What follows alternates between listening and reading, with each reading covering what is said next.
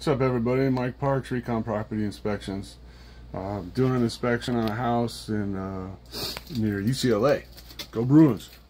Anyway, so I'm taking a look at some tankless water heater units, and one of the things I wanted to point out to you is these tankless water heater units. They basically have the installation instructions on them. So if anybody was ever concerned how to install the water heaters, tankless water heaters, and what the requirements are. Now, your city could have requirements as well, but really what you want to do is pay attention to the manufacturing installation instructions.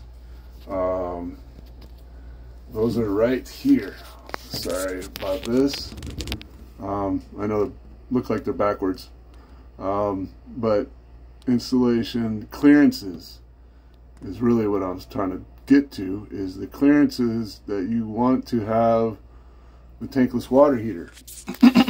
So there's indoor and outdoor clearance requirements for these units for your safety and for proper operation. So these look good. Did a good job so far. Hope everybody's having a great day. God bless.